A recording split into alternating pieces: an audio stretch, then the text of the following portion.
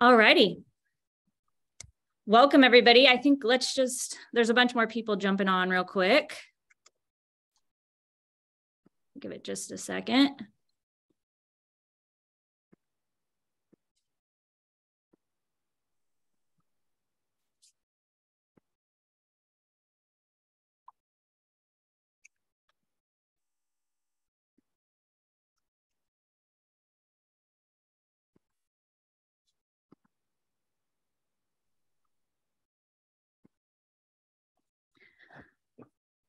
All right, well, let's get started. Welcome everybody to O-Shift Recession Proof Your Business. We have an amazing lineup today, and I'm so excited you all could join us. We're gonna have guest speaker Joe Herrera. He's co-founder of the Joe Taylor Group out of Las Vegas and a certified Exactly What to Say guide. We'll also have an agent panel of local agents that most of you all know, Stacy, Billy, and Jesse. And then we'll follow up with Amy Youngren, co-founder of North Group. So I will go ahead and let Joe take it away. Well, good morning, everyone. I guess maybe good afternoon, possibly where you guys are. Hey, Cheryl, can you allow me to share my screen, please? So my name is Joe Herrera. I am a certified guide with the Exactly What to Say program written by Phil M. Jones. In my opinion, probably the most relevant voice in the real estate space. I've been with Phil numerous times over the years. We shared a stage together in Boston, Massachusetts 4 or 5 years ago. At the time, I just wasn't ready to receive the things he was teaching. He's brilliant in human communication, which is something that, if you ask my wife, I can improve greatly upon. But he has a way with words that enables me to improve my human communication and effectively communicate thoughts, ideas, and even shift people's thinking from their position to a more neutral position. So today I'm going to talk a little bit about exactly what to say in a shifting market, which is super important. A little bit about me, the Joe Taylor Group last year, we did about 1,000 transactions. Over the last 16, 18 months, we've expanded into multiple different states. We're currently operating in Utah, Colorado, Oklahoma, Arizona, soon to be Missouri, California, Tennessee, and Washington, D.C. So we're always looking for expansion partners in other markets. We have about 1,300 agent partners in our network, agents that we collaborate with on a nationwide basis, or North American basis, I should say. And then we also purchase and invest in properties. We'll do about 60 property acquisitions in 2022. Some of them we flip, some of them we wholesale, some of them we become the bank on and become the mortgagor. And so we have a somewhat robust business. To give you an idea of what our business looks like, the Joe Taylor Group has 4 components to it. The first is our retail operation, which is based, as I said, in Vegas and operates in multiple different states. I also run our network. So mentoring, coaching calls. I was on a coaching call right before I hopped on this with a couple of our partners in Canada. My partner, Taylor, runs our investment property business, and he also runs all of our ancillary products. So we have ownership in a title company, a mortgage company. We're building out a solar option, and we also are messing around with insurance. So we're doing everything we can, especially in a shifting market, to monetize the sale of a property in as many ways as we can. So if you look at your world right now, you may think, my financial world changes when I sell a home, which totally makes sense.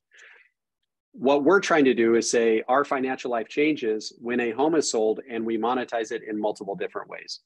For example, last month, our revenue from our network agents across North America was $100,000. We got paid on about 900 different transactions. Small payments, it ended up being like $100 to $150 per transaction on average, but it added up to $100,000, which if you do the math over a 12-month period is a 7-figure business. So we're always looking for ways to monetize the sale of a property beyond just us opening a door and writing a contract. Our title company will generate about $100,000 a year in revenue back to us.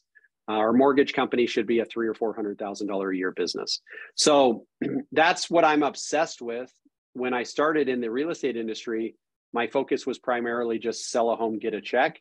My focus now has shifted quite a bit from sell a home, get a check to have as many relationships as I can with as many individuals as I can, that when they sell a home, they and I get a check. And then we also get checks from solar service, title, mortgage, pest control, alarm, like in every different way we can monetize the sale of a home, we try to do it. So that's a little bit about me. Let me, somehow this thing skipped quite a bit.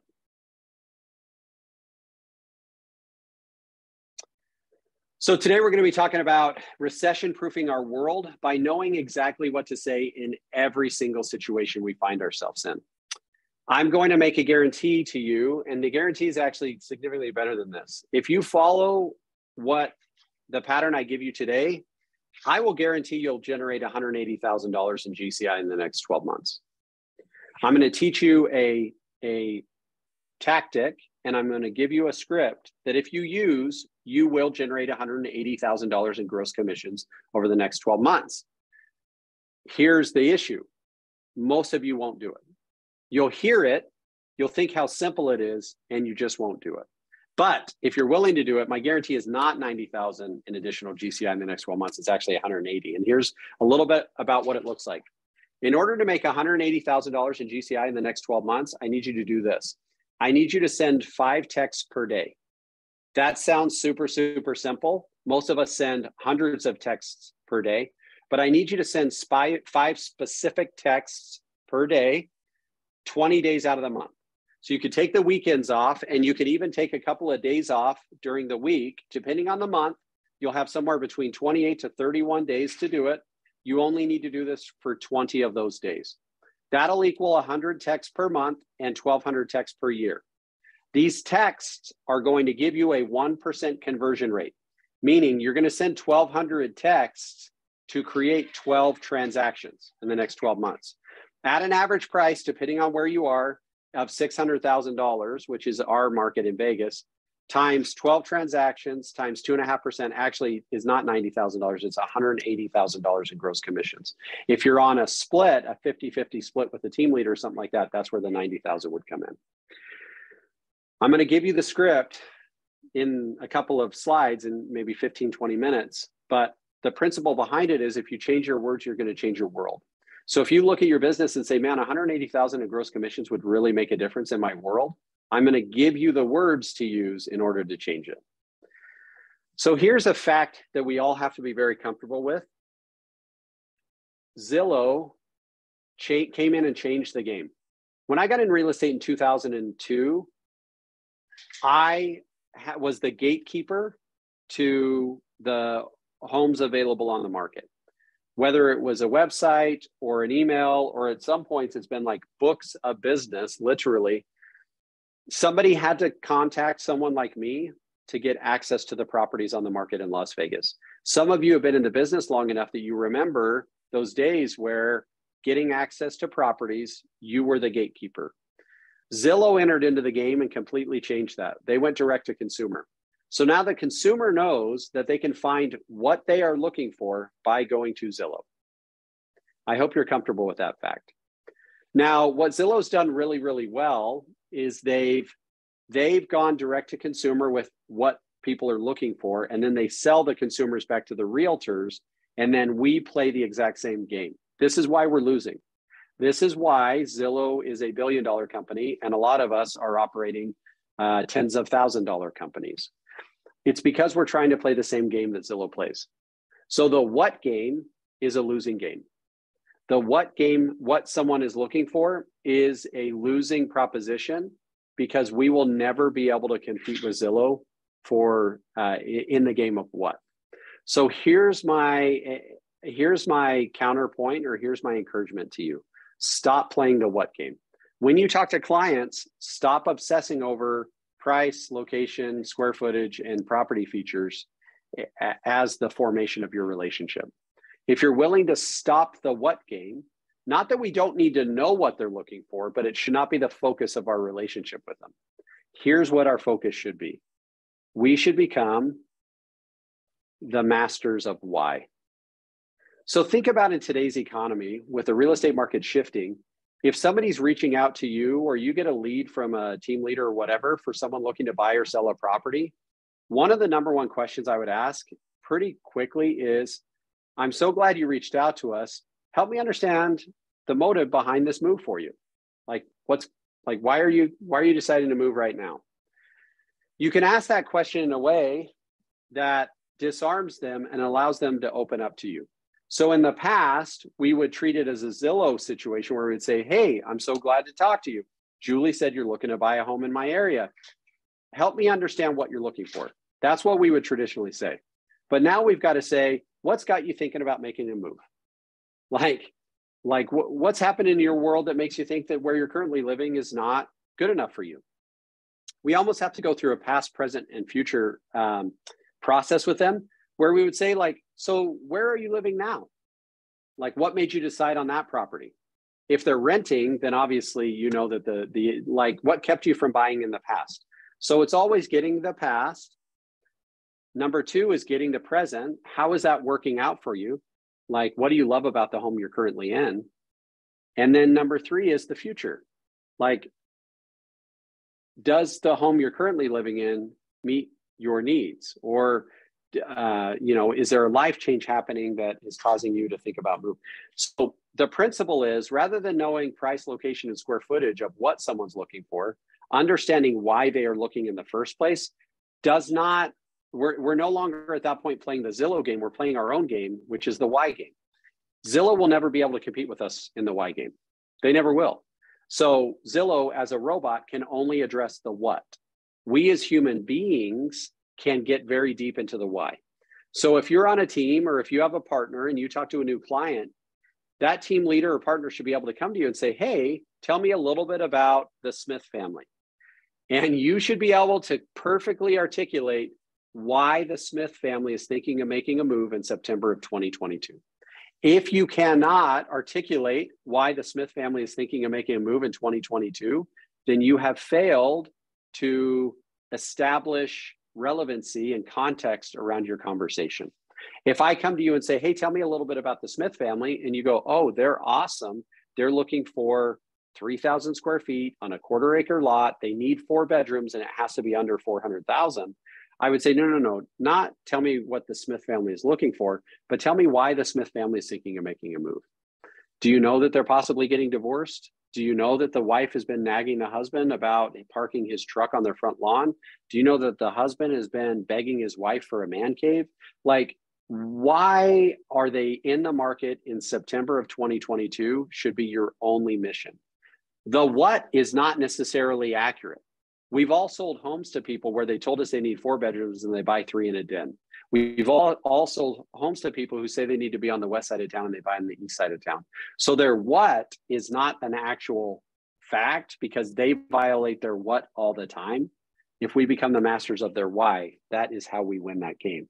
So what I want to do with you is go through an acknowledgement that the why game is about discovering comfort and discomfort in someone's world. So some of the people, some of the time will move to become more comfortable. If you think about it that way, if somebody loves where they're living or they love their current situation, some of those people will make a move because they want to be in a more comfortable position, some of them. But more of the people, more of the time will move when they are uncomfortable. So in our discussion of why with individuals, we should become very, very articulate and very, very curious as to why they're thinking of moving, because we need to discover that discomfort and we need to help them discover that discomfort. Some of them will just come right out and say it. But for others, it takes a little bit more creativity around our conversations. So here's something that we need to understand. This is what I call the relationship creation equation. I'm not sure what Phil calls it, but if you think about it, top left, we have questions, bottom right, we have decisions. So often we think we can ask 1 or 2 questions, which earns us the right to get someone to make a decision. If we don't do the middle part, that is exactly why we're failing. It is the equivalent of eating a bread sandwich, with nothing else. There's no meat, there's no cheese, there's no mustard, which is one of my favorite things in the world. If we don't do the middle part, we're missing the whole thing, because all we're doing is asking one or two questions and then expecting them to make a decision. If you need a real life example of this, think about your own world with lead conversion tactics, where you say, tell me what you're looking for. You send them over a couple of properties and you say, which one of these would you like to purchase? Or which one of these do you think would work for you? We ask a couple of questions, we expect them to make a decision. Now think about adding in these additional components and how it'll change your world. Questions are not meant to get people to make decisions. Questions are meant for us to engage in conversations. Whoever is asking the questions in any given conversation is in control of the conversation. So when you are working with clients, you want to keep control of the conversation. You want to direct the narrative.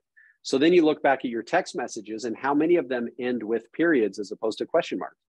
Most of your communication with your clients should end with a question mark. If they come to you and say, hey, I really like the property at 123 Main Street, what do you think we could get it for? You can either fire off I think we could get them to 650, or you could say something to the effect of, obviously, I don't know what their bottom line is, but what's a number that you would feel comfortable being at, knowing that you didn't overspend and you didn't leave anything on the table and potentially lose out on the home? Do you have a number in mind? Question mark. Two completely different responses. By just giving them what you think could happen, you are eliminating their ability to create an ideal situation for themselves. Anytime you sell anything, you should never be the one issuing statements. You should always be the one asking questions. So currently I have my side-by-side for sale. When someone reaches out to me, they'll say to me, what's your lowest price you're willing to take? I will say back something to the effect of, that's a really interesting question. To be honest with you, I don't know. What price are you comfortable paying? I will ask them a question, because what I want is I want to get a number for them before I ever even evaluate what I'm willing to do. Now, I may know in my head I'm willing to take $30,000 for the thing. So it'd be so easy for me to fire back to them, I won't take a dollar under 30. But how would I not know that if I have something listed for 35, I'm willing to take 30? If I can get a number from them, they may come in at 32 and all of a sudden I'm $2,000 ahead of the game. If I issue a statement rather than a question, I'm giving them control of the outcome. If I want to control the outcome, I have to continue to ask questions, because those questions that start conversations eventually build relationships.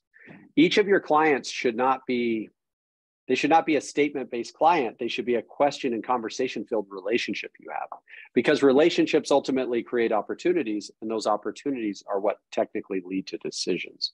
So if we're skipping from questions and expecting decisions, and we're missing the fact that questions are intended to build conversations, which are intended to build relationships, which are intended to create opportunities, which are intended to lead to decisions, if we don't follow the path correctly, this could be where we are failing. There are 4 cornerstones of conversational excellence that we need to understand. Number 1, the worst time to think about what you're going to say is when you're going to say it. I've gotten so committed to this principle that I won't even take meetings that I don't understand the context around. So if someone in my world says, hey, Joe, can I pick your brain? I ask them 2 very specific questions. How much time do you need? And what are we going to be talking about? The reason I do it that way is they know if they ask for 15 minutes and take an hour, I'm going to be pissed. If they ask for an hour and take 15 minutes, I'm going to be pissed. I want to know what the topic of the conversation is, because I want to prepare mentally for it. I do a pretty good job discussing things when I'm able to prepare. I don't do a very good job when someone fires at me a question or a request that I'm unprepared for. If you need validation on that, feel free to reach out to my wife. She's easy to find on social media. You could say like, hey, how does your husband do when you blindside him with questions or concerns?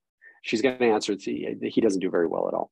So the fact of the matter is, if I want to be effective in my communication, I have to prepare, because the worst time for me to think about something I'm going to say is when I need to say it. Number 2, if you are not having good conversations, it is because you are not curious. You need to become insanely curious about the people in your world. If you're a team leader, you need to be curious about your agents. If you're an agent, you need to be curious about your clients. You need to be curious about your spouse. You need to be curious about your kids. If you can say, you know what, so-and-so, we just really don't have that good of conversations. Our communication's not that great. You can fix it really, really quick by becoming really, really curious. If you don't care about what people think or feel or want, and you're not curious enough to dig into it, then your conversations are going to suck. Phil Jones quotes a guy by the name of, I think, John Acuff, who says, empathy is caring about the things the people you care about care about. So if you don't care what they care about, and you don't ultimately show that care through curiosity, that's where your conversations are failing. Number 3, you have to understand that people do things for their own reason, not yours. We want people to buy or sell or move or join us at our brokerage or join our team or whatever it is because we want them to do that. If we haven't uncovered why that may be a great idea for them and therefore could get them engaged and interested in the concept, that's why we're failing. We're trying to get people to do things for our reasons when we need to obsess over them doing them for their own. The last part of this is something we already talked about, which is the person asking the questions controls the conversation. Selling anything has far more to do with destroying the option of no than it does with embellishing the option of yes. So the initial step in our conversations should not be getting people to say yes to our ideas, but it should be eliminating the ways that they would say no. So some of the ways that we do this is by issuing rejection-free opening statements. So this is a great phrase that we should all be very, very comfortable with as real estate salespeople.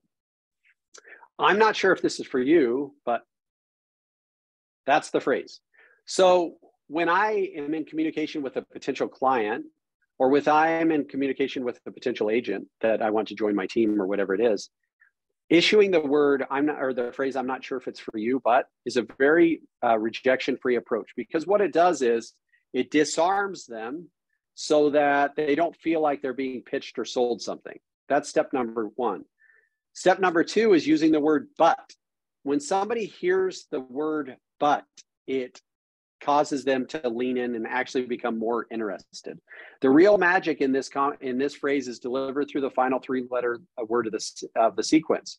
Word that typically should be avoided in all conversation. It is the word "but." Think about it this way. A couple of weeks ago, I was preparing to speak at an event, and I put on an outfit that I thought looked really good. I walked up to my wife and I said, "Sweetheart, how do you think I look?" And she said, "You look great." But as soon as she said "but," it changed the whole conversation. All of a sudden, I didn't feel like I looked great. Felt like I looked terrible. So the word "but" causes people to lean in, and actually more than anything, one of 2 things happens when you say to someone, "This may not be for you," but your listener leans in and asks for more because they are personally interested, or in the very worst case scenario, they say they'll give it some thought and they're going to memory peg and recall at a later date. So this may not be for you disarms them, but gets them to lean in. And while they may not at that point express interest themselves, they may memory peg it for a later date. And that's the goal of that whole sequence. It's not to get someone to say yes, it's to avoid them saying no.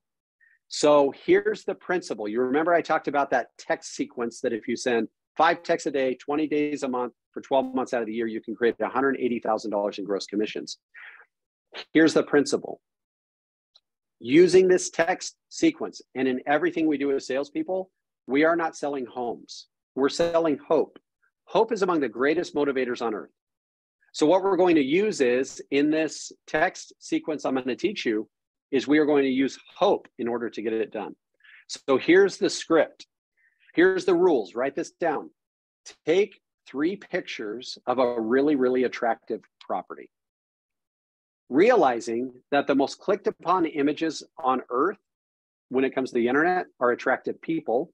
Number 2 are attractive houses. Number 3 is attractive food. So it's people, either, adults that dig adults. Everybody loves cute, pictures of kids, and Getty style, whatever it is. Those are the number 1 clicked upon images on the internet. Number 2 in social media and things like that is homes. So take pictures of a really attractive property. Find a home that's on the MLS. Use your phone to take the pictures. Don't screenshot them, but literally lean in with your phone, take a couple of pictures, and then save those pictures to your photo library and send this message to 5 people every single day. Hey, Julie, not sure if this is for you, but I saw this home that I can get a really great deal on. Who do you know that may be looking for a property like this at a great price? Super simple. So let's use it in a different way. Hey, Bob, not sure if this is for you, but I saw this home and I know the sellers are motivated. They're willing to look at any offer. Who do you know that's looking to get a great deal on a home? Hey, Sam, not sure if this is for you, but I saw this home and it has some amazing upgrades that the seller is motivated to actually sell the home. Who do you know looking to get a great deal on a highly upgraded home? Whatever it is, that you can fill in the blanks with whatever you want. But the principle of, hey, I'm not sure if this is for you, but is the first thing we talked about. I saw this home, kind of build it up, and then say, who do you know, is the magic way to get people. They will never say, I don't know anybody. That's just not going to happen. The worst case scenario is they'll say, let me think about it. The worst case scenario is let me ask around and I'll get back to you. That's the worst case scenario. The reality is you're probably going to get a text back from them saying, where is it? How much is it? If you want to win this game, you cannot include price and location in your text. So when somebody says, where is it immediately, or how much is it immediately, you have to exercise a little bit of discipline at this point. Walk away from your desk and wait about 10 minutes to text them back. Be like, if Bill says to you, like, where is it and how much? 10 minutes later, you're going to say, Bill, exclamation point. I'm away from my desk and I don't have it right in front of me. Let me get right back to you on that. Out of curiosity, is this for you or for somebody else? And if so, do you know the budget? Question mark. If this, for some reason, doesn't fall inside that budget, I'm going to find something else like it that does and send that over to you. You've walked away from your desk so that you can be honest enough with Bill to say, like, hey, I'm not in front of my desk, but I'll send you the details as soon as I get back to it. And number two, the game here is not selling Bill that house. It's getting Bill to admit to yourself and to him that he may be interested in that property. And then you want to find a little bit more out about what Bill's looking to do. This principle is what my whole career was built off of. We would generally text or email at the time, new homes that had great incentives to a client base and let them kind of raise their hand. So we would always find the house, find the client, where right now, so many of us are stuck in find the client, find the house mode. So, hey, not sure if this is for you, but I saw this home that blankety, blankety, blank. Who do you know that blankety, blankety, blank is the script you're going to use? I am firmly convinced that if you send this text 5 times a day, 20 days a month, 12 months out of the year, 1,200 texts, you will get 1% conversion for every single text that you send. The reason why we use who do you know on that second point is if you reverse those words and say, do you know anyone? The answer is generally going to be no. If I reached out to each of you today and said, hey, Stacy, do you know anyone looking to blankety, blankety, blank? Her answer is generally going to be like, you know what? And I can't think of anybody off the top of my head. Her gut reaction, her gag reflex is going to be, I want to say no. I want to say I don't know anybody. But if I said to her, like, hey, Stacy, who do you know that's looking to collaborate on a large level with someone like me who has a lot of referrals to send across the country? She's going to, worst case scenario, say, let me think about it. But generally, she's going to say, well, why wouldn't I be interested in that? And so this is the funny part about everything that Phil teaches is it's just moving a couple of words around changes the whole way the conversation goes. Do you know anyone is a loser's game. It's the loser's phrase. Who do you know sets us up for victory. Here's another rejection-free opening statement. How open-minded are you? So when you have an idea or a concept you want to share with somebody, asking them how open-minded they are is super magical because the simple preface, how open-minded are you, followed up with your suggestion, makes your idea significantly more attractive. Now, I'm going to ask you a question, and I want you to answer it inside your own head. How open-minded would you consider yourself? So if there's 100 people on this call, here's what would actually happen. If I ask a room of 1,000 people if they consider themselves open-minded, guess how many of them would say they are? At least 900. So 90% of the people you talk to would consider themselves open-minded. So if I start a phrase with, hey, Bob, not sure if this is for you, but how open-minded would you be into entering into a collaboration relationship with me where we share thoughts and ideas, you're in a different market than I'm in, we send referrals back and forth, like how open-minded are you to that principle? 9 out of 10 agents are going to go, yeah, I'm super open to that. If somebody reaches out to you and says, hey, I need to list my property, typically we go into what mode, which is, okay, cool, it's worth 900,000, and here's what we would do. Here's step 1, 2, 3, 4, 5. A better way to do this would be to say, like, Sandy, I'm so excited you reached out to me. Thank you for trusting me. How open-minded are you to discussing the state of the market right now? So just so that we can make sure when we do list your property, we price it right, yada, yada, yada. By asking that client how open-minded they would consider themselves, you virtually guarantee yourself that they're going to consider whatever you say next. Where if you would say, like, awesome, I'm excited to try to sell it. The market's super challenging right now, as you know. I'm going to do my best, but fingers crossed. That's just a loser's way. Most of us would never say that anyways. But using the phrase, how open-minded are you, kind of establishes the playing field that we're going to have an open and honest and free discussion with each other. So that gives you the ability to say, like, all right, well, let's talk about it. There's some challenges, like, how would you feel if blankety, blankety, blank? So using the phrase, how open-minded are you, basically sets the stage for an open and free discussion. That is a lot of what this is. Just we're just dipping our toe into the Exactly What to Say program. We're always offering workshops and doing different things. I'm a fervent note taker. This looks a little bit like John Nash in A Beautiful Mind. But my advice to you is let's connect. Follow me on Instagram. I'd love to connect with you guys. I'm always sharing thoughts and ideas from the Exactly What to Say work. I'm one of about 15 certified guides in the Exactly Say or What to Say program in North America. So we're always running workshops and things like that around the work. I shared with you 3 of 35 magical phrases we should be using in our constant communication. So here's my advice. I would encourage you to read the book, Exactly What to Say, and begin to use these principles in your human communication.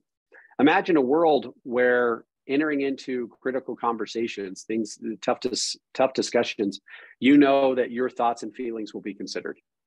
Like, how would you feel if in every conversation you have, that no is not an option? Like entering into a conversation with somebody, that they're not going to say no to you. How does that make you feel? Well, that's the power and the principle behind this work.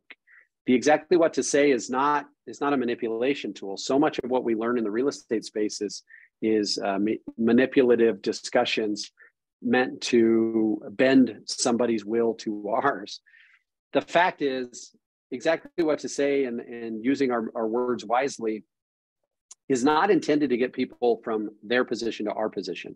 It's intended to get people from their position into a position of neutrality. And that's what I love so much about it. The way I describe it to my agents is there is no such thing as going from first gear to reverse without passing through neutral. The Exactly What to Say principles are intended to get people into a neutral state, intended to get people into an open-minded state, intended to get them to imagine a bigger world for themselves. I'm grateful for the opportunity I had to share some of these thoughts with you guys. I'm grateful for Cheryl and for putting this together. I think she is brilliant for doing what she can to help agents. The reality is there's so much competition in real estate. Imagine a world where we collaborate with each other. Like, there's so much me versus you. What if it's us versus the issues? And I think what Cheryl's doing, I'm a big fan of in trying to get agents together in a way that we can learn and collaborate with each other is so intelligent, because I'm not like, there's enough walls built. Like, we need to be bridge builders. Like, there's enough challenges that we face. Like, what I'm seeing in Vegas is different than what you guys are seeing in your market. But what if we could learn from each other? And what if you could say, hey, Joe, like, what are you seeing in Vegas when it comes to this? And what would you do if you were in my shoes? I'm a very highly collaborative agent. So give me a follow. Feel free to ping me on Insta. Cheryl knows I'm always pretty quick to respond on there. Cheryl, thank you so much for having me. You are still muted. Thank you so much. Your talk was amazing. I know if you haven't read the book, like you said, Exactly What to Say, I highly recommend it. I've read it, and I'm just constantly learning more, and we loved your talks. Thank you so much. And collaborate with him, follow him, because he puts out so much content every day on Instagram, social media, and you guys won't be disappointed. So, okay, thanks, Cheryl. Thank you so much. Next up, we have our local panel of agents. So most of you all know them, but if you guys want to go ahead and hop on. Yeah. Stacy, Billy, Jesse. Hi. Hey guys. So Carol, most everybody knows you all, but why don't we go ahead and just give a quick introduction. If each of you want to kind of talk about who you are, what you do, and all the fun things. who wants to start? I'll start. Yeah. I'm Stacy Swallow with House of Brokers. Stacy Swallow and Associates. I have got a team of 5, and we are here in Columbia, Missouri. We have a team of 5 amazing agents. We do a little bit of everything. A lot of people think we just kind of do new construction, but we do everything, including commercial. Been here in this business in the real estate business for 20 plus years, been licensed for about 18, I believe. Yeah. Yeah. And then we have Billy Dexheimer with Iron Gate. Yeah, again, Cheryl said, my name is Billy Dexheimer. I'm with Iron Gate Real Estate. They're one of the largest brokerages in mid-Missouri. I've been a realtor for about 7 years now, and so Stacy's way ahead of me on that game. So she's awesome. I don't know if that's a good thing. No, absolutely love it. Actually, Stacy and I are working on a deal right now, so we're having a great time.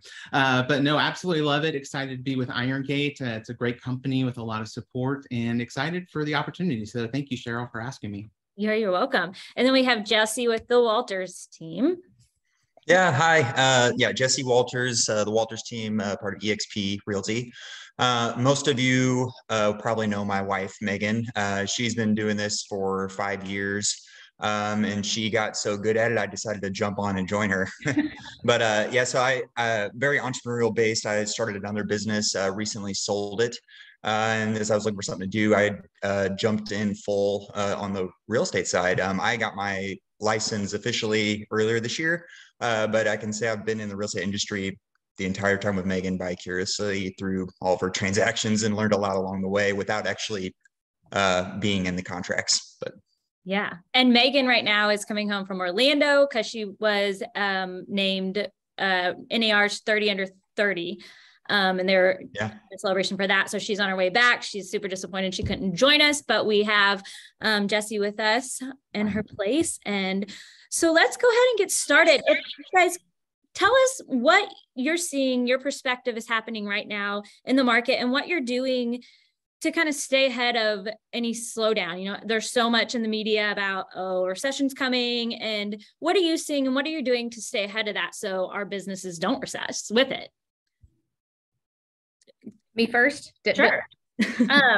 We are telling our clients, and us as realtors, we are staying informed by our local information. And I stress to our clients, everybody watches the news, but not to panic, and to talk to our local lenders and people like that, so they know what's happening, because what's happening here may not be happening in Vegas or New York or anything like that. Every market is different. I think we're a little bit luckier here in Columbia, Missouri. We're actually a little padded, in my opinion. We're keeping out in front of our agent, or in front of our clients. We're doing lots of in person. We're back in person now, which is great, but we're doing events. We're doing a lot of online and try to do a lot of video stuff. But I think the market now, it has shifted, as we are all feeling it, but I don't believe it's shifted in a bad way. I believe this is our normal. Rates, yes, rates have gone up, but as you know, 5 and 5.5 are still amazing rates. When rates started going up from 2, 3, and 4, which were unsustainable, I went home and looked at my interest rate when I first bought our first home, which was, I don't even want to say, 94, 93. And our interest rate was 8.65, I believe, and we were still buying homes. So now when rates are at 5%, 5.5%, people are a little panicked. So we encourage them to speak with their lenders, keep in contact, and not panic by hearing what they're hearing on the world news and all of that. And that's just what we're doing. Yeah. Yeah, Billy, you want to chime in? Yeah, I'll piggyback off of what Stacy said. Great things. The market right now is slowing down, but we got to remember this is relative to what it's been. So this past year or so has been absolutely crazy. So things, when they're slowing down a little bit, doesn't necessarily mean it's bad. It just means we're getting back to a spot that is comfortable and traditionally okay. So it's been such a seller's market lately that it's finally good to have the buyers with us because they don't get so frustrated with everything by losing out on, multiple offers and going above asking price. I know there's some concern with the interest rates going up, like Stacy mentioned, but again, that's also relative. It's hard for people that were in this market at 3 and 4% to continue to look in the 5 and 6% range because their budgets change a little bit.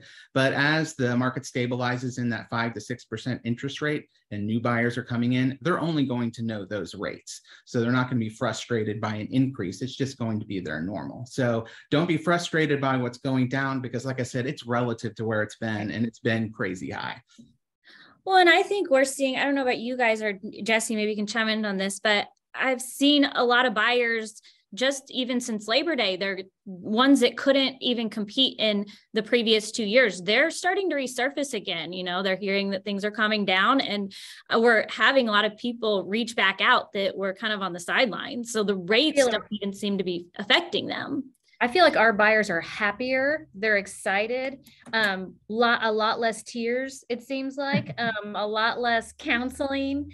They're excited. There's more stuff to look at, and they're not competing with, like you said, 4 and 5 plus offers, 20 offers on a house and going $60,000, $70,000 over list price. So I think that's a really good thing. Yeah. And Jesse, kind of what is your team doing to, stay ahead of any anticipated slowdown that we're seeing, or what are you guys doing, moving forward the rest of the year? Yeah, so we're really pouring into marketing. Megan's been really good about that over the last few years, but we recently brought on our first staff member, unlicensed employee, and her full-time job is marketing. So we're really pushing that, putting a lot of money towards it. And we think, if we keep top of mind a lot of people, just our face and our brand consistently in front of them, like regardless of what the market's doing, I think that's only going to pay off for us. And we're pretty fortunate just coming from a different industry and business, like your marketing dollars can go a lot further in this industry. Like you can put a few grand to something and, one sale will kind of give you that money back. And I'm not used to that. So coming from coffee, like I had to sell like 3,000 cups of coffee just to get that money back. So now it's like, well, yeah, like let's really pour some gas on this fire and really, really push it. And I think for all agents, I think marketing is something you can really pour into and get your money back out of it. And it is so, I was talking to an agent in Colorado, I think just last week, and they're like the fact that you guys can spend $2,000 on marketing. They said where we are, agents have to spend like $10,000 on Google, and that doesn't even put them at the top of the leaderboard as far as marketing. So I think we underestimate how much power we have with marketing, and there is a huge platform there.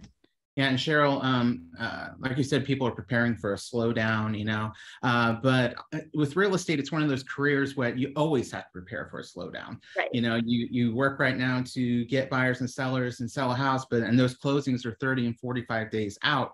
You can't get wrapped up in those transactions completely. During that time, you have to be preparing for the next section of people. And so there's always a slowdown. So always have that mentality of a slowdown, because if you don't work and market and do your social media and work with your, the people that you've worked with before, your friends and family, every month is going to be a future slowdown. So just constantly think of that. It took me a long time to learn that. It's a great responsibility. It took me a long time to learn that, the slowdown it was 10 to 12 years, and my chest would get heavy every time we would have a market slowdown. I'm like, not a market slowdown. And I still have a mentor that she's like, relax. And it took me so long just to take her advice and say, that's just how it is. You learn to adjust. You learn to adjust, and you appreciate the slowdown. That's when you do, you know, all your catch up work, the stuff that you've held off doing when you've been so incredibly busy. So, and I think we all can appreciate somewhat of a slowdown. I mean, the last 2 years, we've all just been going. There's been so tight, right? No time to look at what we're doing, work on the business, you know, do new fun things. So I think we should, in some ways, be excited. And I feel like this is normal. This has come back to being a normal market, if I can say that. If there is such a normal. I believe that this is what it feels like to me. So and we're still busy. There's still lots of listings coming on every day, which is awesome. So I think it's all good. Yes. So Jesse, you guys are doing a lot in marketing. Are there other areas of lead gen you're doing? Or are you just focusing your lead gen? Marketing is your lead gen? So really social media, Google. I think it's a lot of our leads come from right now. But like honestly, I've noticed too. We're year 5 of this now. We've put a lot of effort into past client retention, just those relationships. And that's really starting to pay off for us now. Like this year, we've gotten a lot of past client referrals. That's a very long-term game to play that. It feels so good though, doesn't it? Oh yeah.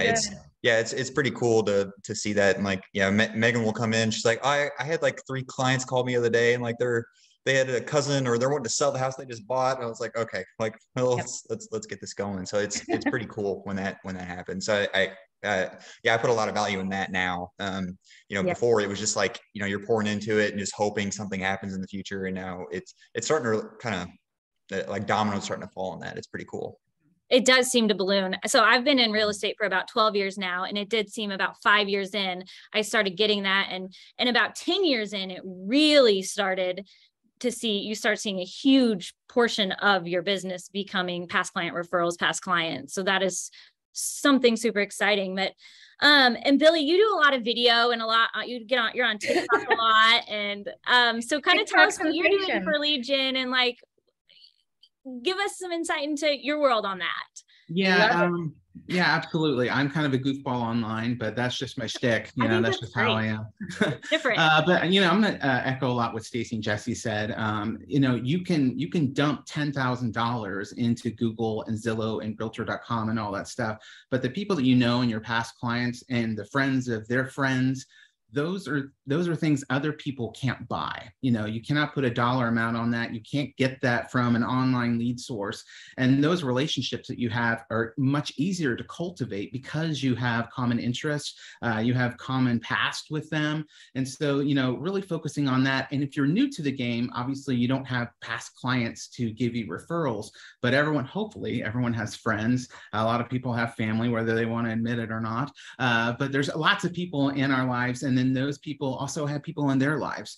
And so one of the biggest things is just keeping yourself out there so that people know that you're a real estate agent. It's easy to forget. There's a lot of agents right now. It's here in Columbia, we're over 800, which is crazy. So you really have to always remind people that you're a realtor, and they have to see that constantly, because I can't remember what all my friends' careers are. But if I, occasionally talk about real estate here or there, I have a post on social media. It's not just on my business account. I'll cross-reference it with my personal account. So keeping your name out there in the front of your friends and family, and don't take them for granted. Never assume that they're a done deal.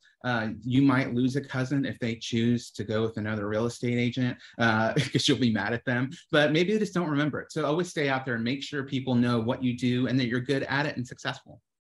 I'm going to kind of add on to Billy's, where I enjoy watching Billy stuff. I laugh out loud. And it's funny because some of the stuff that our team posts is not always about real estate. We're seeing where people want to know what you're doing in your personal life. If you want to share, people love it. And of course, remind them that you are in the real estate business, but people want to know what your family's doing. People want to know that what you're doing on vacation. They just love to see that. We'll post something and we'll have triple, quadruple the site hits on that than we do just real estate. Because some people they're like, they get bored with that, as of course. So I think you have to put yourself out there personally as well. if you feel comfortable doing so, which I think all of us here pretty much do feel comfortable. And they also know that, you know, real estate does consume your life, but also they have to know that you have a life and that you do have a family, and they want to see that you're a real person and not just out there selling real estate and trying to get people to buy real estate. I think they want to see who you are, because I think that makes them feel comfortable. I think we've made so many friends in relationships. And I'm also going to say, you know, there's so many agents here, and we do try to keep in contact, but sometimes, you know, somebody's brother does go get their license, or their best friend does go get their license, and that's okay. There's plenty of people. And I'm going to say, I love the phrase that Joe used, the building the bridges. I love that. Mm-hmm. Love that. There's plenty for everybody. We all work together. So we try not to get ruffled feathers or get our feelings hurt by if a, you know, your friend or a colleague goes and uses somebody else. It's okay. There's plenty of people, and it's all good. I mean, everybody just needs to work together, and that's how I kind of deal with it. At first, I would get my feelings hurt that I didn't get a listing, or they chose a different agent for buyer's agents. And that's okay. It happens for a reason. So sometimes it's a blessing. Well, it's like Joe said, and that really, struck a chord, is that everybody does things for their own reasons. And especially starting out, like, you take it so personally, but we shouldn't, because usually everybody knows 10 realtors, and the reasons they do things most of the time, if you're doing your job right, it's not because of you. And that is a hard thing, especially. I think we get our feelings hurt because I think most of us who have been in this business and are good we're just passionate about what we do, and we want all of our clients to be happy. So, yeah. With Stacy, if there's like one thing that you could contribute to your success this far, like what would that be? What would you say it would be? My team, clients, huge clients. My mentor, I have the best mentor. It's clients in my team, I say, is number one. And Jesse, what about, like, as far as your team, like what would you say? Yeah. It's funny. I thought about this question, like when Megan first got her license, like we were talking about this, and I think the biggest thing that struck a chord with her, and she still talks about this today, is treat it as a business, not as a job. Like, 'cause you're a business owner, and really getting the fundamentals of business, learn accounting, like get QuickBooks down, things like that. You could be a rock star agent, selling houses like crazy, but if the business isn't managed well, like it could collapse from underneath you. Like if you're not watching your expenses, and it's fine tuning it too, like really putting processes and structures in place, like, cause then you can really scale it, and really it snowballs really quick when you start doing that. Yes, knowing your numbers and systems. I mean, you can only do so much without systems, and then it's going to fall apart. And I think that's a huge, huge thing that, it's overlooked a lot, and it's not talked about a lot. We talk about the fun, the marketing, the selling, but we don't talk about the numbers and the systems. And that is such a huge piece of it. And it's just the unfun part, Cheryl. Yeah. I know. It is. Part, for me, at least. It's the unfun part. Yeah. Well, we're like fully aware of it, and we still like hit those ceilings. Like, oh, we have to put this process or system in place that we're going to keep growing, because like we can't we cap ourselves out, and we have to, put something in place, and we're fully aware of it, but we still hit it. And it's not the fun part, but it's necessary. You're going to keep growing. And systems are always changing. Systems are changing, as your business gets bigger, you're changing, technology is changing. So that's just like a constant thing. What would you say, Billy, as far as, is there one thing that you could contribute? I mean, Stacy and Jesse's answers are amazing. One thing, and there's many, but a huge thing is communication. And I'm not just talking about with the other, with sellers, buyers, other agents, title companies, lenders, communication with the whole world, and just kind of having yourself out there a little bit, providing value. Because it's not like Joe was talking about, this is a totally different real estate market that we're in. I kind of, in 2015, 2016, kind of used to the whole Zillow thing. But you have to provide value a little bit. And that's constantly changing too, because companies figure out, oh, they want to do that, or they want to do that. Well, let's provide this as a business model and we'll take that over. So figuring out and constantly being aware of what value you provide and communicating is so crucial. I'm going to add on to that too. Our lenders, we need to give a lot of credit to our lenders. We got some great lenders here that work super hard to get our buyers qualified, and the ones that aren't qualified, we've got a couple that have just helped them tremendously to clean up credit in order to get them qualified. So find yourself some, good pocket of lenders, because that's huge. And I'd add to that too, is just like collaborating with lenders, and especially if you're newer, is like really understanding what's out there in loan products and understanding that piece of it, even though we aren't the ones who are providing that advice, but it just makes you so much more knowledgeable and helps you get buyers to the finish line. And just collaborating with lenders and other agents. I think collaboration is such 100%. A huge piece of success for all of us. And well, I agree with that. We've got friends, we've made friends in the business all over the country. And, we talk to them, and they're in Texas and Maine and New Hampshire. And I love to hear what they're doing. Mm-hmm. Because you can see what people are here, but it's always fun to bring back new trends and ideas here of what other agents are doing elsewhere, which I think is fun. And I enjoy sharing that. So. Yeah. So if there is one piece of advice, Billy, you could give to a new agent starting out today, what would you tell them? Biggest piece of advice is to not be afraid. Don't be afraid to talk to people. Don't be afraid to put yourself out there on social media. Don't be afraid to take some risks. And the biggest thing is I sometimes think, when you're starting off something as complicated as real estate and there's high stakes in it, is, like Stacy was saying, if you don't get a listing, you're kind of down, or a buyer goes to somebody else, or you didn't get that contract because you got outbid. That's always going to happen no matter how successful you are. Don't be afraid of that, and don't be afraid of failure. People are terrified of failure. And one of my favorite quotes, and I'm paraphrasing, is failure is pivotal to success. When you fail, you've just figured out something that doesn't work. And so you learn from it and you move on. So don't be afraid, and don't be afraid to fail. I love that. Yep. Yeah. Love it.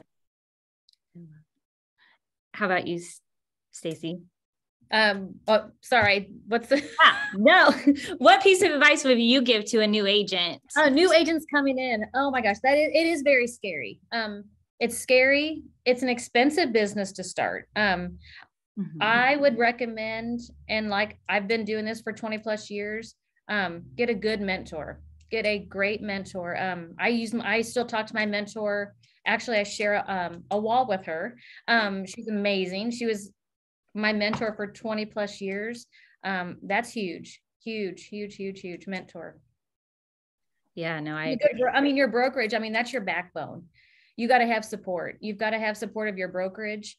And I think that's huge as well. Mm-hmm. But new agents, or find a team. I came in, I was on my own for maybe 2 years. And a team is just how I like to roll. It just is, it's easier. It makes it's more fun. You bounce ideas off one another. So I'm a big team person. So if I was a new agent coming in, I would highly recommend finding a good team person to learn under. Because you're not allowed to just throw yourself out there, Stacy. You're just like, everyone's like, join Stacy. You're not always going to stay. We know. I've been on other teams, and that's how you grow. That's how you learn. But that's what you enjoy. Like you, Cheryl, I enjoy watching you grow. Mm-hmm. I've known you since you've been probably high school? So yes. So yeah, that just makes me old. Yeah, fun fact, she did chaperone me to a concert once when I was like, Not supposed to tell that. Yeah. No, just having a team. Yes, I think it's so great. And just being able to collaborate, a local team, a nationwide team. I think having that support everywhere is just so, a team of your lenders, title companies, all just, that can go in so many ways. And I agree with you. And it's great to get ideas from other agents that are not at your brokerage. It's okay. We know we all work together just because we're not sitting under the same roof. Collaborate with other agents at different brokerages. There's some stuff that they're not going to share with you, but most of the time you just work together. So I think that's what makes you a good agent. So, and then Jesse, for you, I mean, what did you see as far as like the one piece of advice you and Megan would give is, because you guys have, I mean, in such a short time grown so big, and it's in the time that it takes a lot of agents twice as long. I put 99% of that on Megan.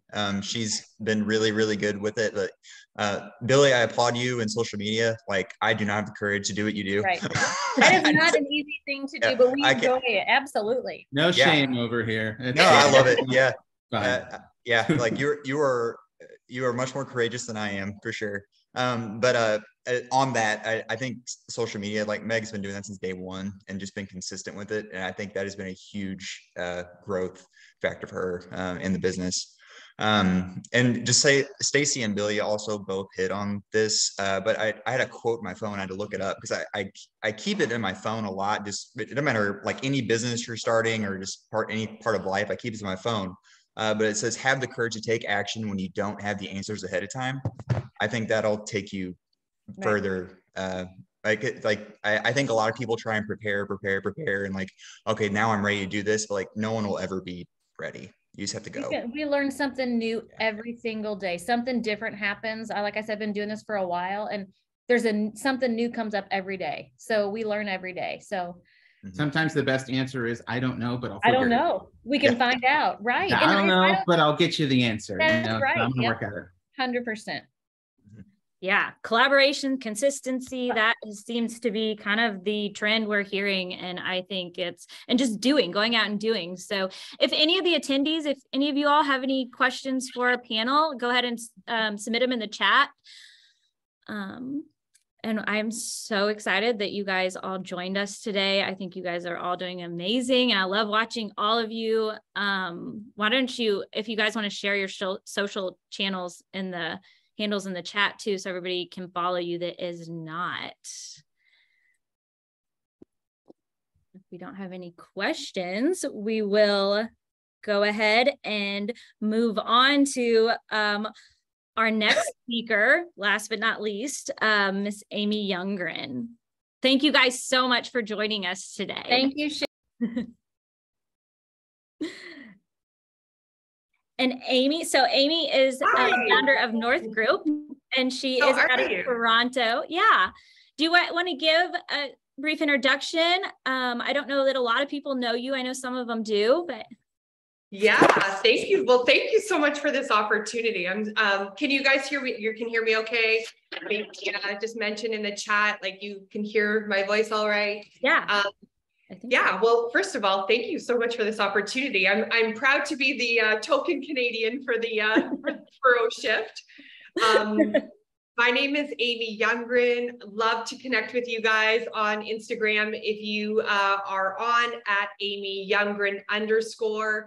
I have a real estate team here in Toronto. We are 13 agents. We started, our team is North Group. We started 5 years ago, just over 5 years ago. We just had our 5-year anniversary. Last year was an anomaly. So it's like sharing stats about like what a successful team we were last year, as a $200 million team in 5 years, something to be really proud of, but it was also an amazing year. So many of us have records from 2020 and 2021, but I'm an agent that's in the business. I'm in the trenches with buyers and sellers. I'm leading and growing our real estate team. And that is exciting and challenging journey in and of itself. And then I'm a part of Real Brokers, so I'm always like working on things that we're doing for the industry as well. So I'm also a real estate investor. And yeah, and if you check out, if we are following each other, then you know that my pride and joy in life is that I'm a proud aunt. I have 9 nieces and nephews and 3 bonus children. So when I'm not in all things real estate, I'm in all things kids. Yeah, that's awesome. Yeah.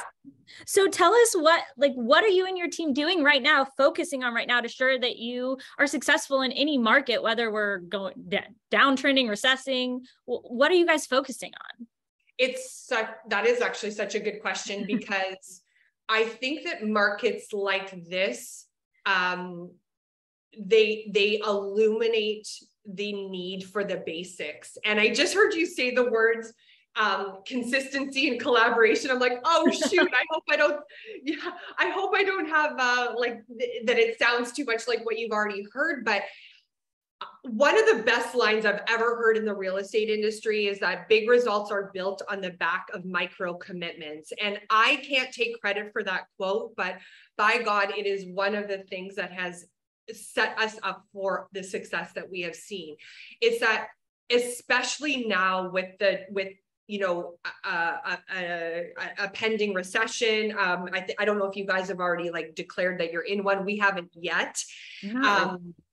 No, not really. Okay. So similar to us, where it's like we feel like we're on the cusp of it. Mm-hmm. Everything is going to center around the basics, and everything is going to center around those basics being income producing activities. So what eliminates the fluff? Get rid of the fluff, get rid of the shiny objects, cut costs, and just focus on the basics. Because right now, that is what, and if you can thrive and you can succeed in this market by doing those things, then every market will be gravy on top of that, right? Mm-hmm. So if you're new into the business and you take these steps and you follow this advice, you'll be able to handle literally anything that comes your way. And I think that that's why we're going to weather this storm, is that it is what we've prioritized and what we've focused on is the basics, the very thing, like the income producing activities are all that should be focused on in a day, and the rest needs to fall off. If you have time for it, great, like, and in spare time or extra time at the end of the day.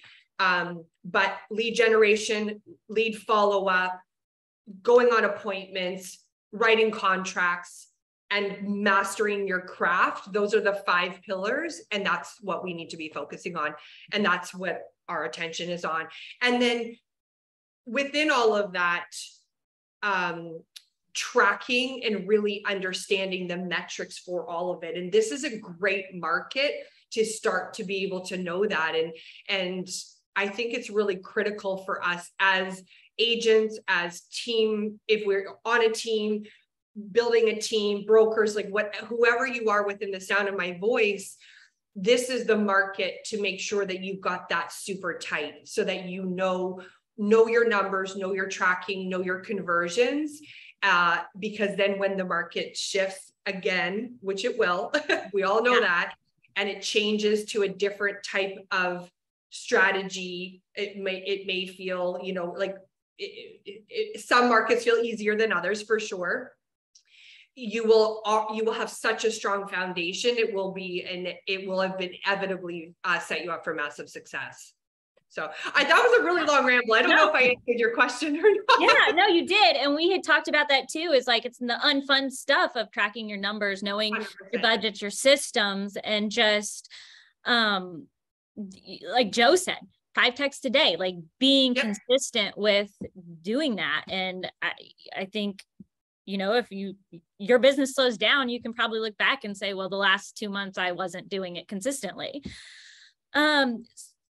The thing about our business is that we get so, and maybe I'll tag on to even what we were just talking about, because the number one piece of advice, and I actually just said this exact line and had this exact conversation with an agent that I'm currently coaching. They're not on my team, but I coach a few agents.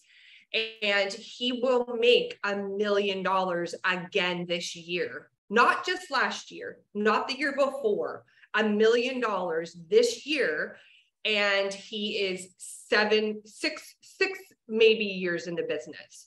And he still was asking this exact question. And I said, make peace with boredom. Make peace with knowing that you have to just do the boring, mundane lead gen follow-up, because what we do today produces results for 90, 120, 6 months from now. That's the bottom line. And we have such a need for instant gratification in sales and in real estate. I mean, I know a lot of people in the sales business, but we're in real estate, and like our industry is so bad for that. It's like we just chase whatever, chase the transaction, shiny object, exactly, like SOS, shiny object syndrome.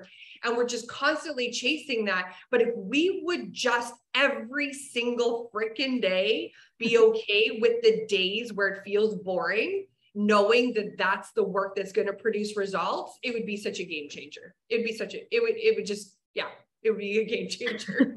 So that leads into my next. I'm passionate about this topic. Can you tell? Yeah.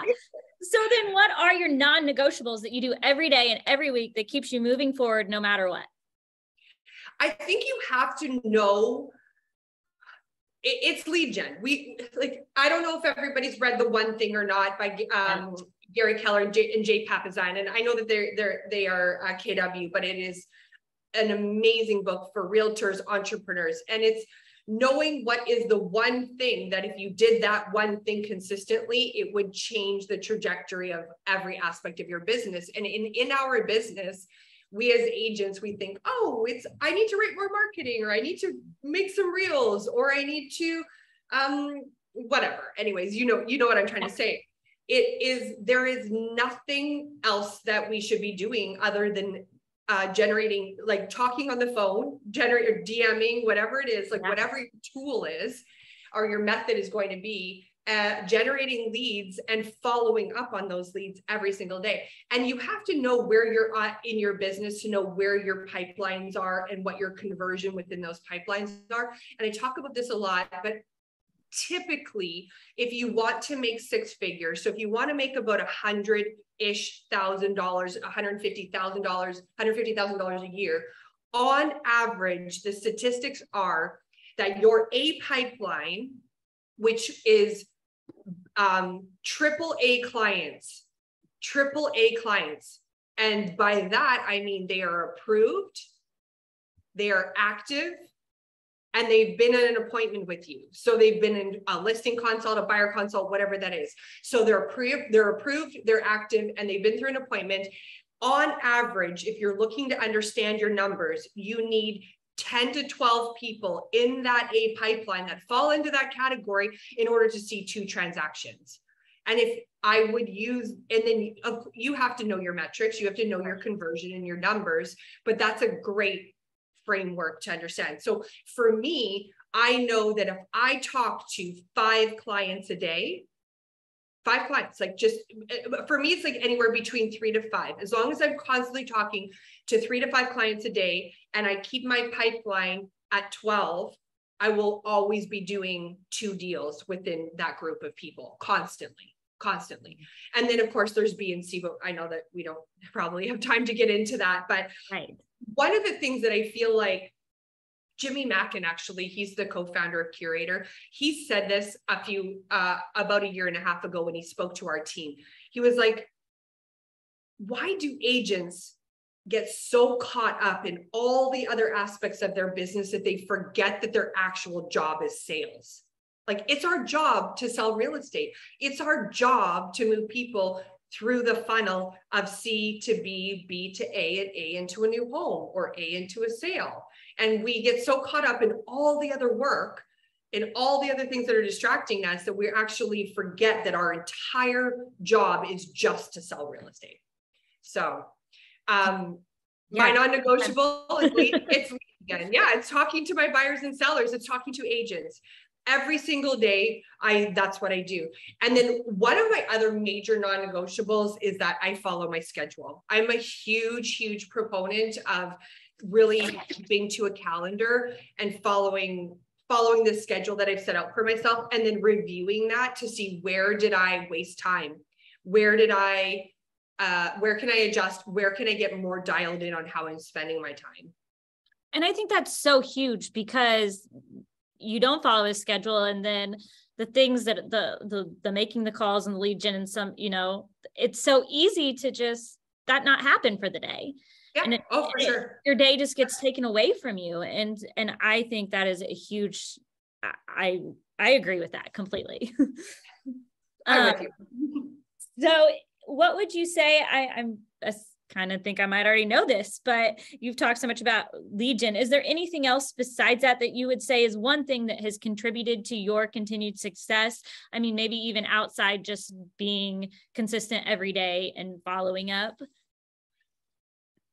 I think I firmly believe that 80% of this business, let me start over. I firmly believe that 20% of this business is the lead gen, the follow-up, all the work we do, mastering our craft, the training, the skills we develop, all of that. The rest is mindset. 80% of it. 80% is mindset, how you think about yourself, how you think about business and life in general, how strong you control your thoughts and what you believe for yourself and the outcomes and the things that you are creating with your life and your business. Our minds are a muscle, and I believe that it's a muscle in the fact that it's like anything, that you can exercise it, you can strengthen it, that if you falter with it, that you can come back to it, and muscle has memory, and that it will adjust accordingly. So I think that the more you practice positive thinking, the more you practice thinking about what you want to create, what you want your life and your business, and how you want it to unfold, and move away from negativity, move away from thoughts that are causing you to, setting you back, making you feel like inadequate or inferior, or that's what I think that's what I would say, is that it's mindset. It's taking the time to work on that, because it's not easy. If it was, then we would all just be like surrounded by like all the most amazing things in life. Like if we would just actually recognize that everything that around us, the success that we accomplish, the lives that we lead, it's all starts with our thoughts. It starts with what we create there. Then we would see like that perfection around us, and it's not like that. So we have to practice it, just like we have to exercise our muscles. We have to go to the gym to stay fit, to stay healthy, to strengthen those muscles. We have to do the exact same for our mind. And I really believe that. And so much of this business is mindset. So much of it is how I can control my thoughts around how I'm going to handle this situation, this client matter, doing the work that I don't want to do because it feels boring, it feels basic. It's all mindset. And that is something we haven't touched on at all. And I think that is such a huge piece of this business, because especially when, we're working with so many people, and although it is such an amazing, for most people, it's a happy time in their life, it's such a high stress time. And I don't know how many times people have said, they're like, I don't know how you keep your cool. Like, you're dealing with stressful situations all the time. Yeah. And it's so hard I agree, is positivity. It's a huge piece of your success, and just having confidence that everything that it's like one day you have 10 deals and the next day you don't, and just being positive that it's fine. It'll keep going. I can truly say that we have a team of 13 agents, the ones that master how they think and exude that level of positivity and confidence in their business and with their clients, they're more successful. They honestly are. they are more successful, and clients pick up on that too. Like they know if you're coming in with that, in how, like, it's so evident in how you communicate, whether you're confident and positive about the situation, the circumstances, the outcome. I mean, it's our job to control our thoughts, which then helps control our emotions with our clients. Like, it's our job. And it's our job to be the one that's confident in what's happening. Yeah. Yeah. It's such a huge thing. And we haven't touched nearly enough on that.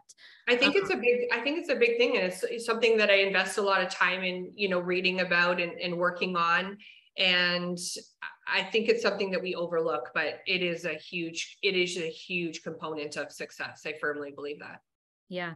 And guys, Amy does, if you follow her on Instagram and stuff, she does do a lot of masterminds talking around this. I know we've said in some recently. Yeah.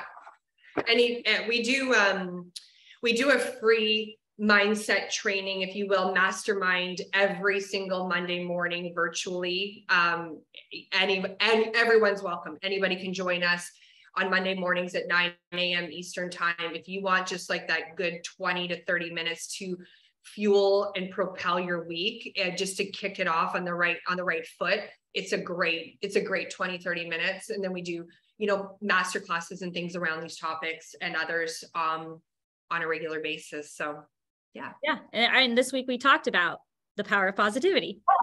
Perfect. Exactly. Yeah. So what do you see as far as like trends entering into the real estate marketplace in the next few years? And what are like things that agents really should be leaning into now? As far as, I'm not one of those, like, I don't know if I'm like the best educator when it comes to trends. I'm one of those people that literally like has my blinders on and have my head down. So sometimes I miss the trends, to be honest. Yeah. But I think that that's because there are so many distractions and shiny objects and trends out there, and they do tend to come and go. Right. I think that in the season that we find ourselves in economically, that I would be leaning into something that's going to help me for two reasons. One, I would want, I heard you say the word collaboration when we first started. Mm-hmm. I think that's critical because business is hard. It can be lonely at times. And any aspect where you can surround yourself with like-minded people or people that have gone further faster than you so that you can do the same, I think that's critical. I would be hitching my wagon to those people right now. And that's what I'm doing in my own business. And then the second thing is like, I think that there's an opportunity in the industry, and we're seeing that come more and more from different models and things like that, is like, I would be focusing on, where do I get additional income from?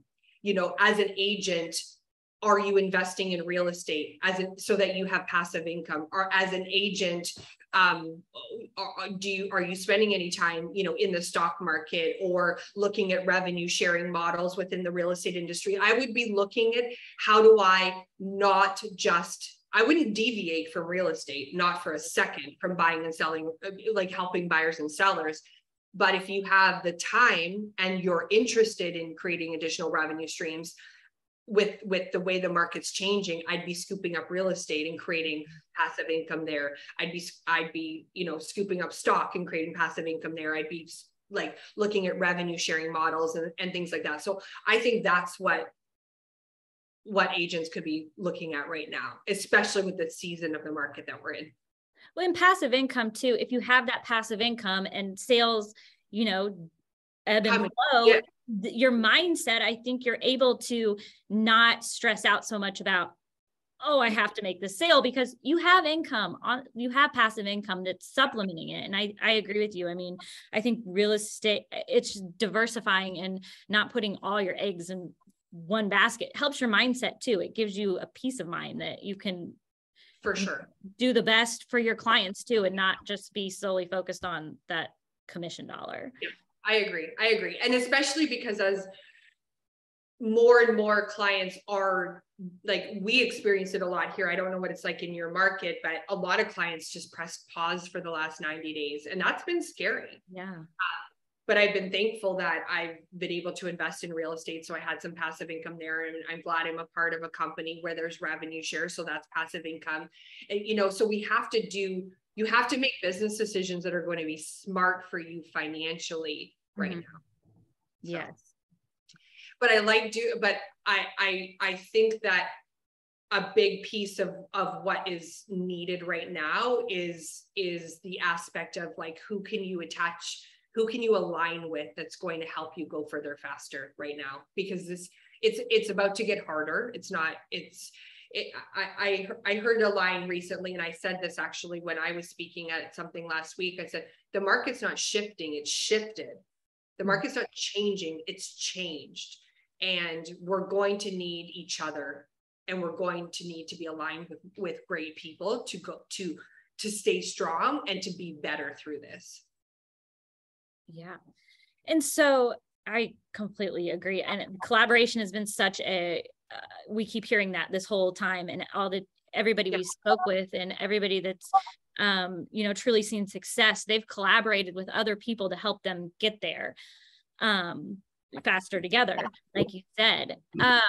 And so would you say that, was there any one defining moment that has really contributed to your success? We've talked about, things you've done that has contributed to it, but is there like one moment that you're like, this is when things changed for me?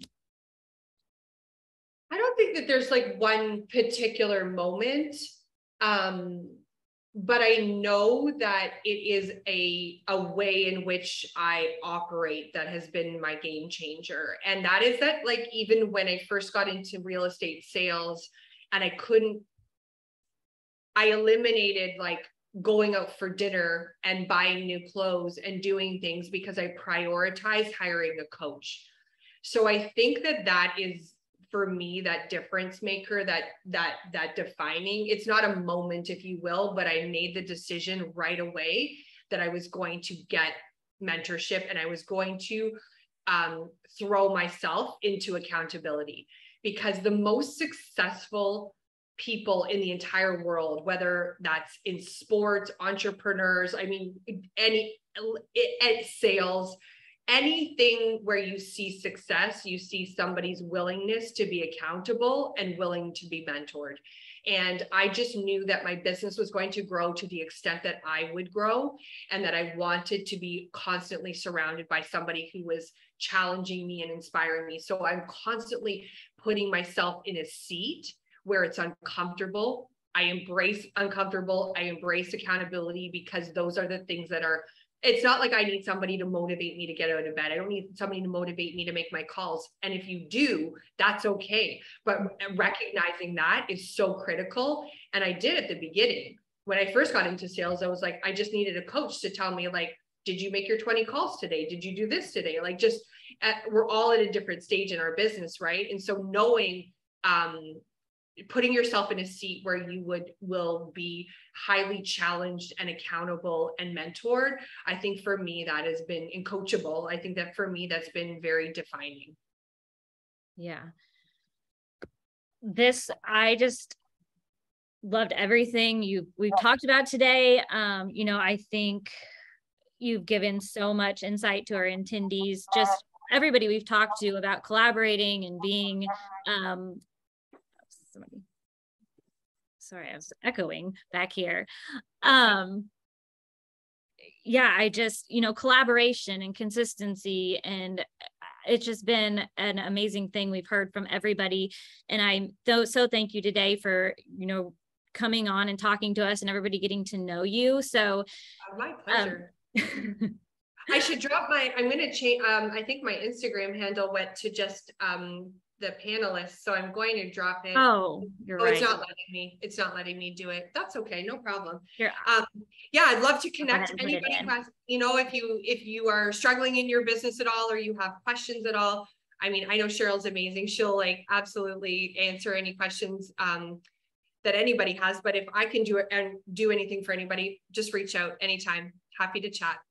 Well, and so Amy, she is we talked about One Network Leaders, so I dropped it in the chat. Yeah. She does it every week. So, if you guys like this and enjoyed, talking to Joe and Amy, follow Joe, follow Amy. We have so many, they offer so much opportunity for collaboration, and it's a brand agnostic. We talk to so many people, and we have people from literally every brand from the industry, which is the best part. So we're like constantly being inspired and motivated by what everybody's doing together. So it's awesome. Well, I thank you for joining us today. I really appreciate it. Yeah. Thank you. Thanks.